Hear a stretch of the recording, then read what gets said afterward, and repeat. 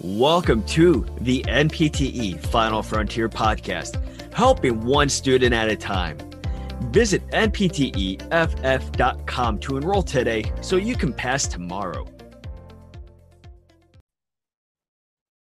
Thank you for joining us here on the NPTE Final Frontier podcast. My name is David. And my name is Emily.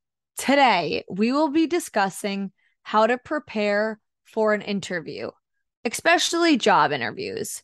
So my first piece of advice for all of you listeners is to do your research. That can mean a bunch of different things.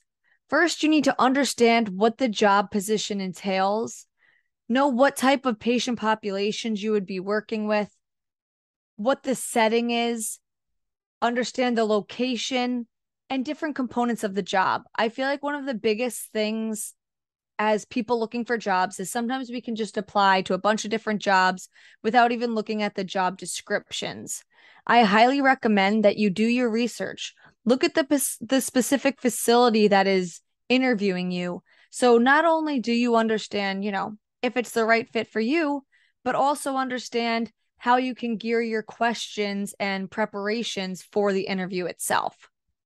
I agree with you. I think that if you go into this interview without looking up really the details of the place that you are interviewing, I think you're doing yourself an injustice. You have to know what do they offer there? What do they have available?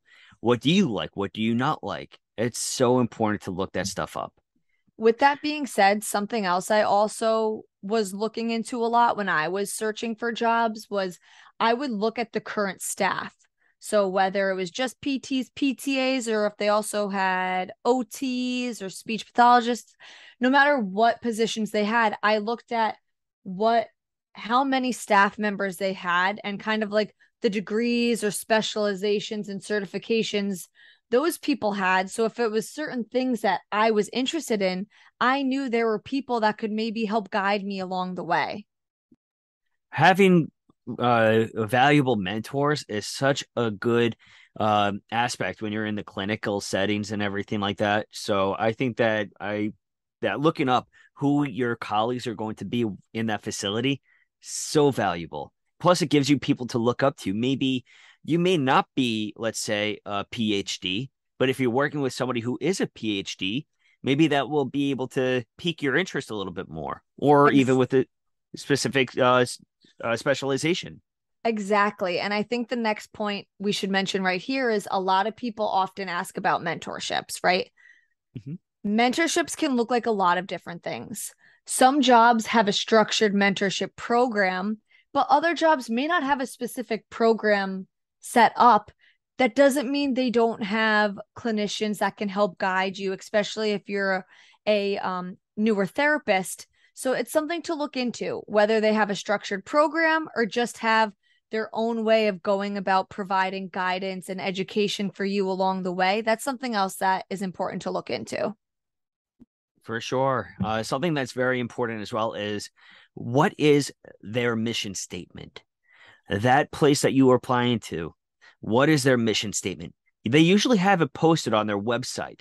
So make sure that you check that out because that's going to inform you of their values and their principles.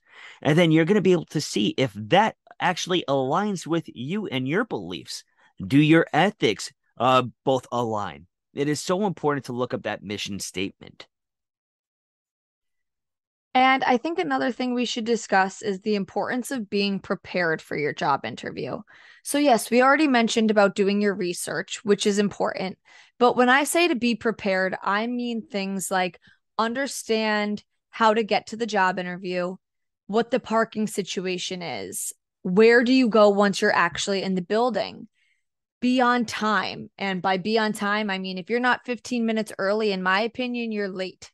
You need to give yourself time to be prepared, get in, be ready for the interview. The last thing you want to do is to be rushing or potentially late to the interview because that will not look good for your future employers.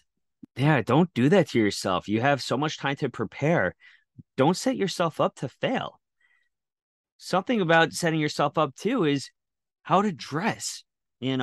something that could really delay you in your preparation is not having your clothing prepared, not knowing how you want to appear to them. So prepare your clothing ahead of time. Have an idea as to how you want to present yourself. As Emily just mentioned, be on time, and everything is so important. But when you're there, respect goes a long ways. Have manners, be professional, shake hands, think about how much you want this position, and then go for it. So, with that being said, in terms of how to dress and being professional, I also, in my opinion, I always think it's better to overdress than underdress because you want to sell yourself. You want to look the part. You want to be proud of who you are. And I think making sure you're dressed professional is a great way to do that. So I always recommend, dressing the part. Now, with that being said, I think a final piece of advice we should give you is although you are on a job interview, don't be afraid to interview the job. So, is this the right fit for you? These are questions you should be asking yourself and your future employers. So, figure out what matters most to you. What are your core values? And see if this job position aligns with those values. Some common things to ask include how many patients will you be required to see each day? What does a typical day look like for a therapist in that facility? And make sure the things that you are asking and the answers that these employers are providing to you align with what you want and where you see yourself in the future. Because it's just as important for a job to see you as one of their staff members as it is for you to be able to see yourself in that setting as well. So it goes both ways. And that's going to be how you prepare yourself up for success and enjoy going to work each day. Now that you heard us discuss how to prepare for an interview, here's a quote from Babe Ruth. Never let the fear of striking out keep you from playing the game. So, no matter what job you're going to go after, do not be scared. Do not fear that strikeout. Go out and get it. Do not fear it. Go out and get it. You are powerful. You are strong. You are a final frontier warrior. You will pass. Thank you very much for listening. For more information on the NPTE Final Frontier, please visit npteff.com. You can also check out all of our social media platforms such as Facebook, Instagram, Twitter, and TikTok. Till next time, have a great day and a powerful tomorrow.